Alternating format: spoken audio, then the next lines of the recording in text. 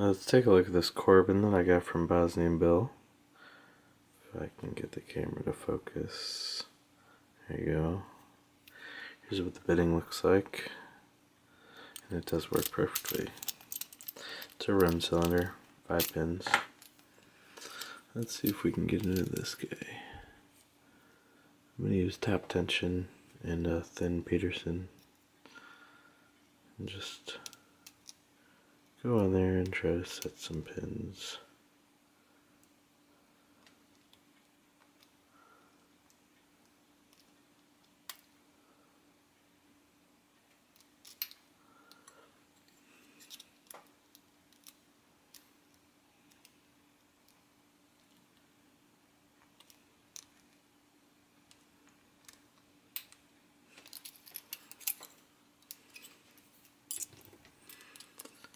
Usually I have a little trouble holding these, but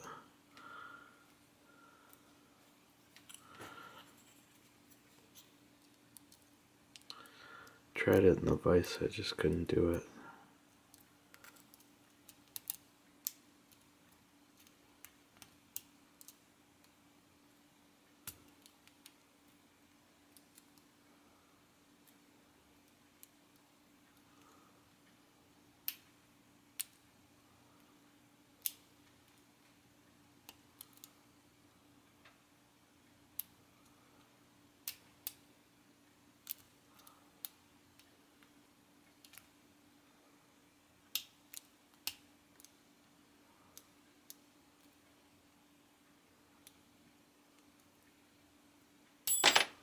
There it is.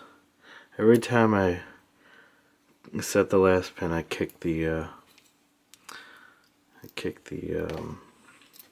tension wrench out. So there it is. Let's try to gut it real quick. Let's see if we can't do that.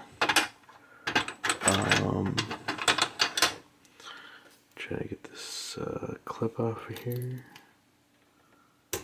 Probably not gonna happen. Oh, there we go. I gotta try to do this quick before the battery dies.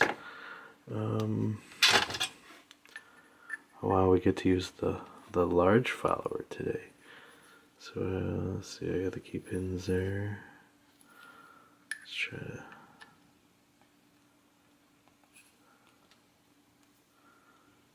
put this through. No, I guess I misspoke.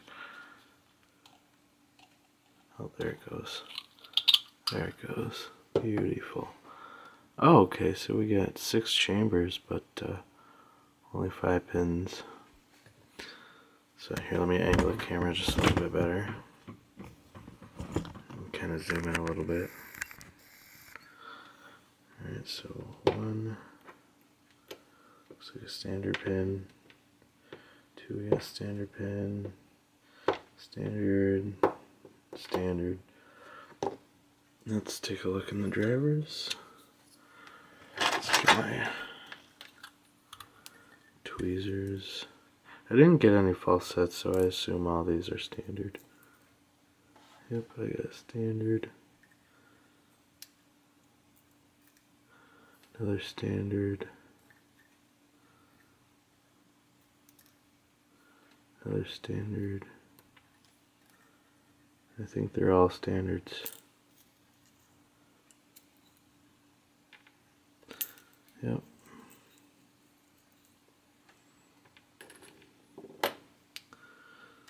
So there's the Corbin. All it is springs left, but there it is. We got all standard pins. All the key pins are standard. We got a nice long pin in the back there. That was a nice deep cut. So that's what you're looking at if you're seeing one of these Corbins. Not a whole lot of feedback because of them standard pins, but you know, that's how it goes sometimes. Alright, thanks for watching, and of course, be legal.